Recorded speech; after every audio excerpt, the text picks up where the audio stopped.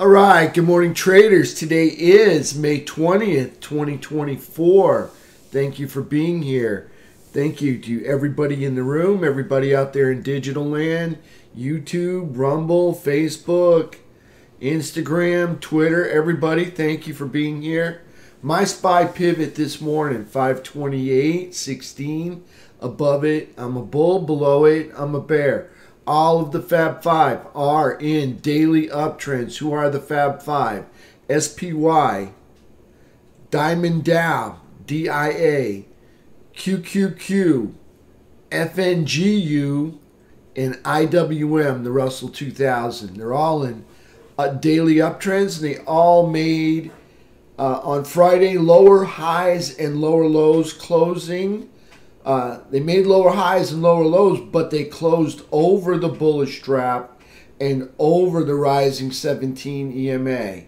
All right, the SPY ends the day on Friday with 2-hour uptrend still intact and a 10-minute uptrend also just about closing up over the all-time high anchored VWAP. That is very bullish. We'll take a peek at that later. Gold and silver still in uptrends. Both made higher highs and higher lows, closing over the bullish trap, over the rising 17 EMA.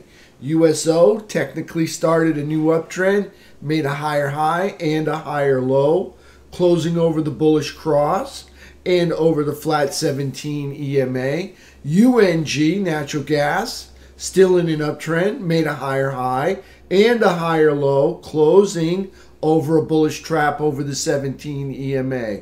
US dollar index still in an uptrend. Recently bounced up off of that flat 200 SMA. Closed near 104.50 area. All right, let's go take a look at some charts. Good morning, Julie. All right. Let's take a peek at the charts. All right, here we are with SPY on the daily. Okay, you can see right here we got a higher low, excuse me, a lower low and a lower high, but notice we closed over the bullish trap, over the rising 17 EMA. So that's got higher lows down here. There's a lower, there's a low. This is a higher low, higher highs.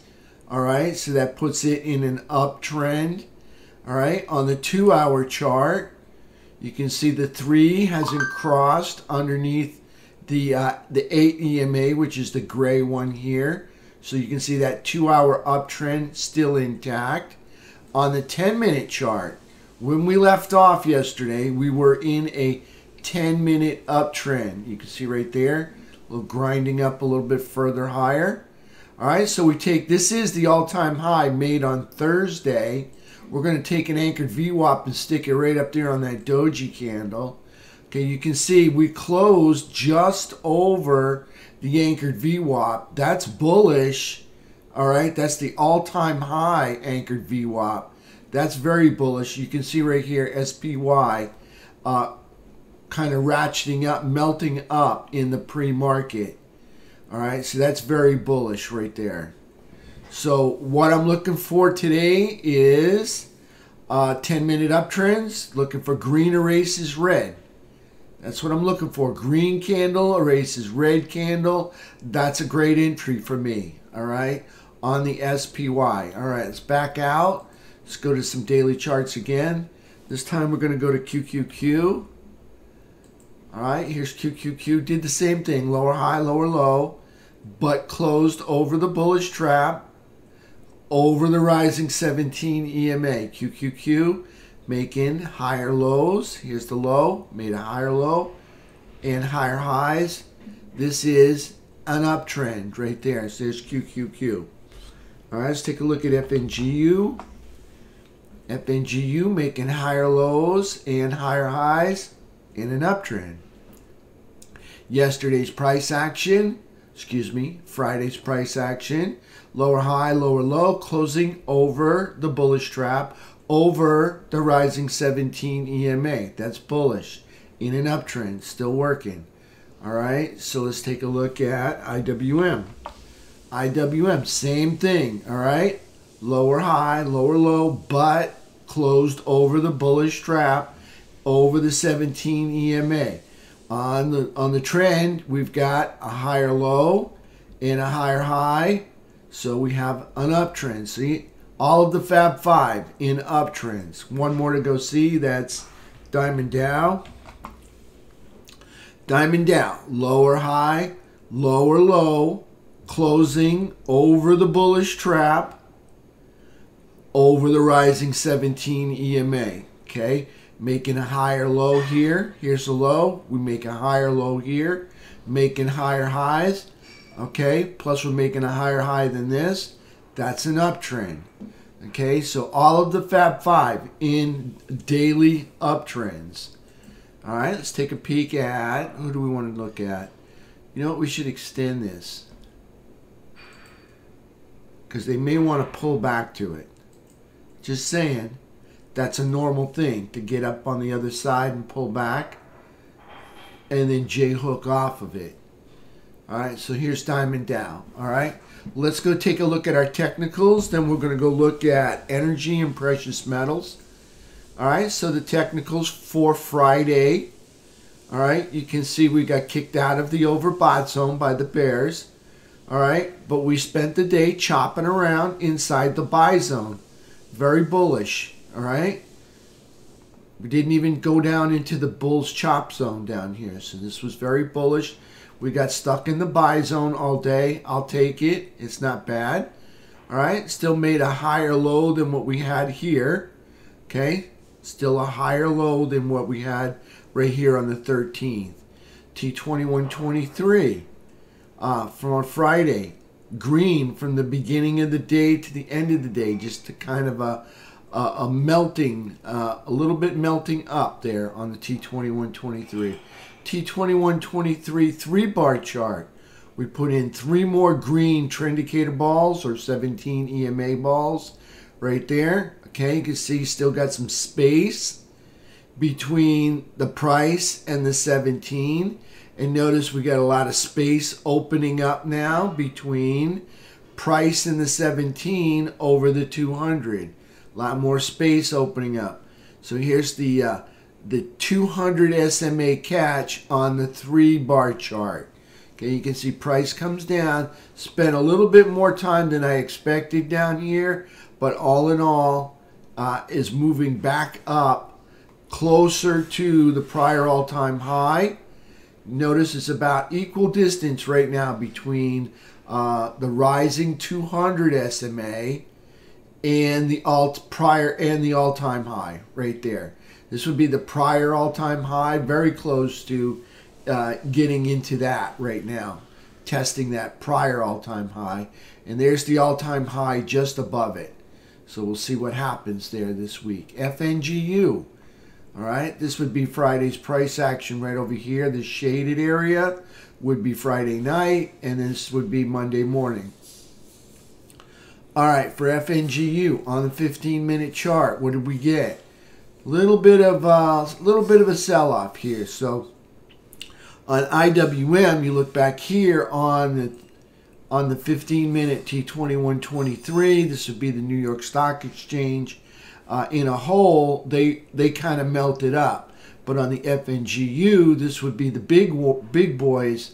These are like the super mega caps. All right, you can see we had a little bit of a melting down, so just kind of a pullback. That's still a nice bullish flag. That's actually a healthy bull flag when it pulls back like that. As long as it doesn't break the 50% line and it kind of stays in the upper third. So we could measure that if you want to see what that looks like. If I can find the quad lines, that looks like them. So we'll measure from the low to the high. Okay, you can see they spent most of the time up in quadrant 4. They came out of the upper third, and then they recaptured it by the end of the day, right there. You can see this would have been the lower third right here, 349.59. So you can see they fell down, they spiked that area, and then they recaptured and found closed in the upper third. That's very bullish. Okay, so that's FNGU. All right, let's go take a look at some energy sectors and the precious metals next. All right, so on FNGU. A whole lot of selling was going on. Not a whole lot, but you know, just kind of a healthy pullback here. You can see a red, green, red, and then they finished the day green back in the upper third, coming back to VWAP there. So you can see in the pre-market, very bullish up here. Okay, up over VWAP in the pre-market. All right, let's go take a look at, who do we want to see first? USO. USO just started a new uptrend, okay, because they broke this high right here. That's a higher high. They still haven't made a higher low yet, but that's a higher high right there. So USO started an uptrend. Friday's price action, higher low, higher high, closing over a bullish cross, and actually over the 17 EMA right there. So there's USO. UNG doing wonders, right? UNG, a lot of pent-up energy. This is what happens when you get a consolidation breakout. You can see we've got a line coming right through here. There's the consolidation wedge right through here. And this is the kind of energy that happens. You see the energy winding up. It's just like coiling up right inside this wedge. And then you get a breakout that goes, probably going to go this high. I would expect it to come back up to here. We'll see how high it wants to go, at least till 20. May even come all the way up to this area right here, 23.99. But UNG doing great. So Friday's price action, higher low, higher high, closing over a bullish trap, over the rising 17 EMA. So UNG in an uptrend. USO just started an uptrend. Let's start with SLV. Yesterday's price action. I think that's a new 3-year high. All right, right there, new 3-year high on yesterday's price action. Higher low, higher high, closing over a bullish trap, over that hooking rising 17 EMA. That's in an uptrend. That's bullish, SLV. GLD kind of doing the same thing here. All right. So that was that was an all-time high right there for GLD.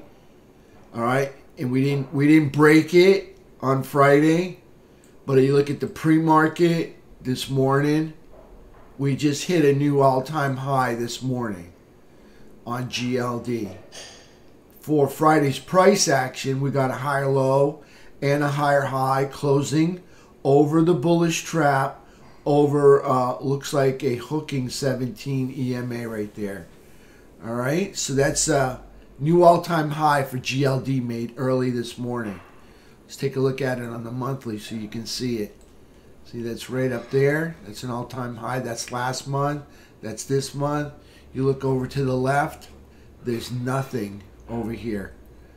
So that was a new all-time high made this morning. All right, let's go take a look at. We'll take a look at a few of the economic sectors. All right.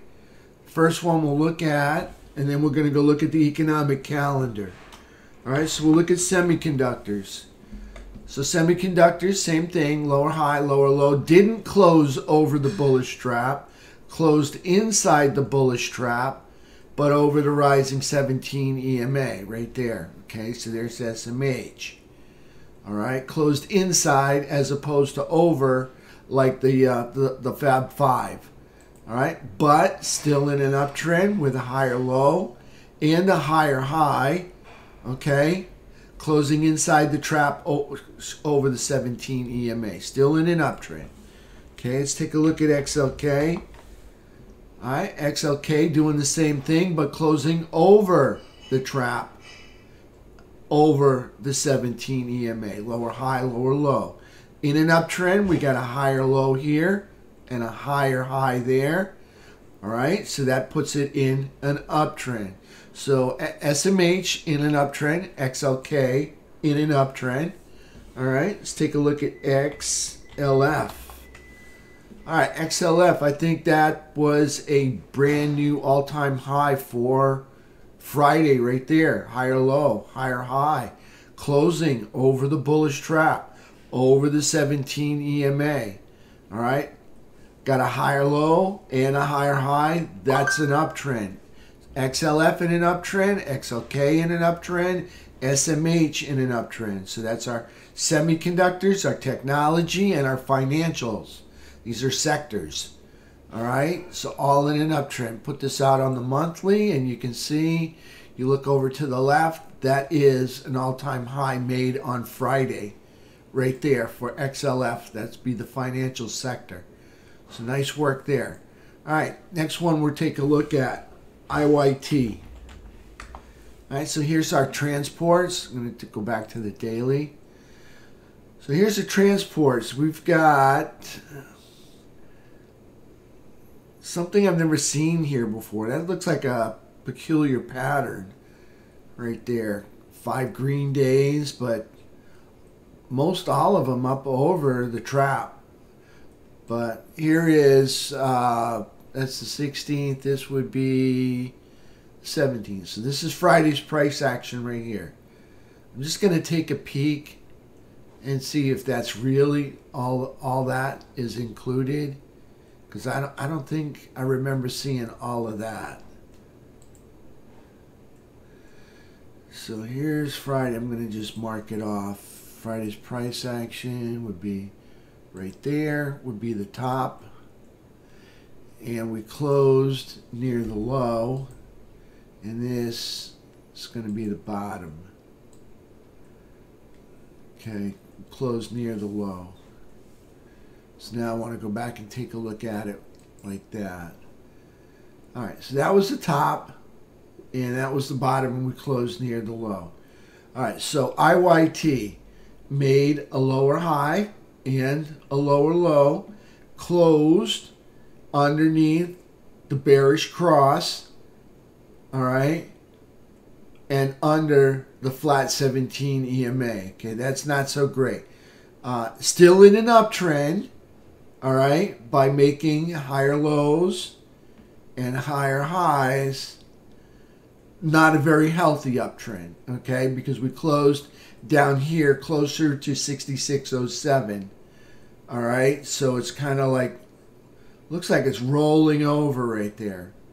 All right, be nice to see this in a really nice uptrend. We could have a really nice robust rally all the way up to SPY 550. Not saying it still can't get done. It's just a little bit harder when you don't have the transports on your side. Transports are in an uptrend, not a very healthy uptrend. I mean, let's face it, this uptrend does not look like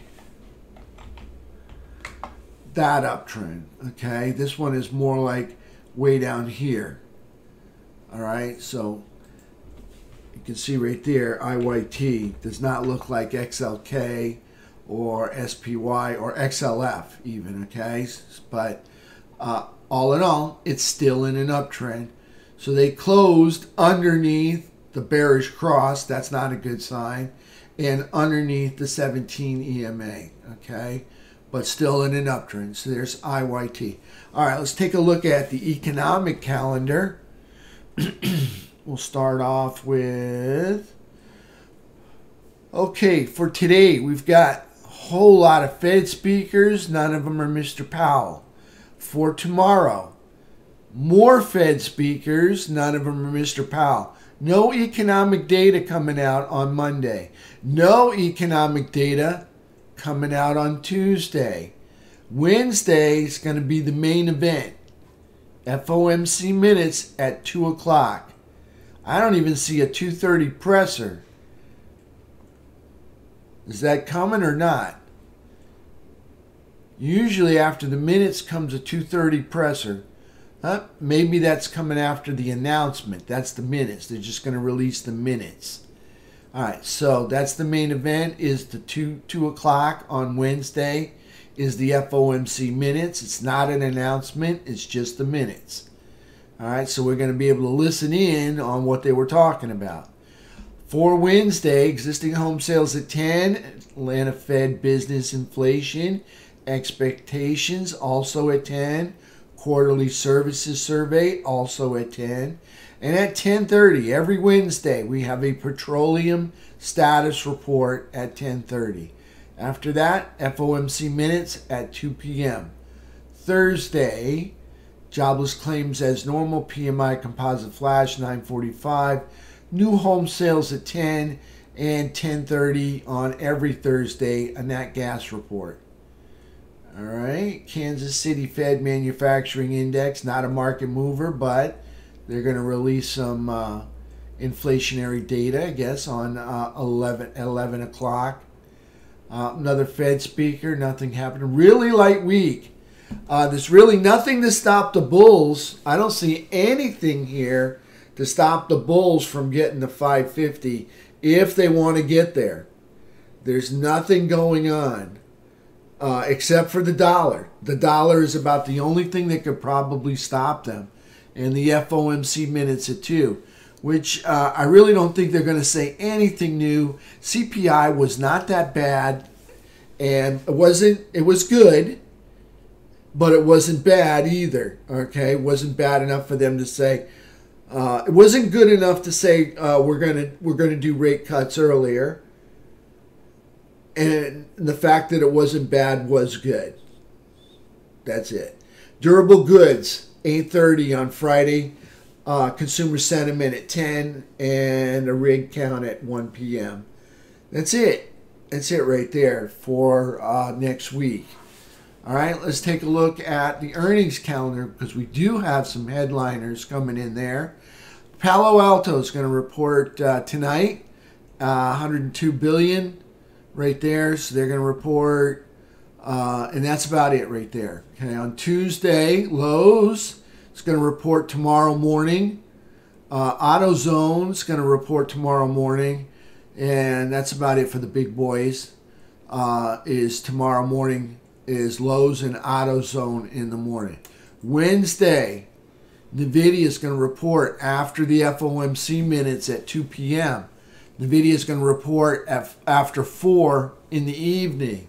All right, so this is a market mover right here. Almost $2.33 trillion right there in market cap for NVIDIA. All right, so that's going to be a market mover right there. Wednesday, that's probably going to be a bigger main event than the FOMC minutes. Thursday, Intuit's 185 billion, Medtronic 114 billion, Toronto Dominion Bank 101 billion right there.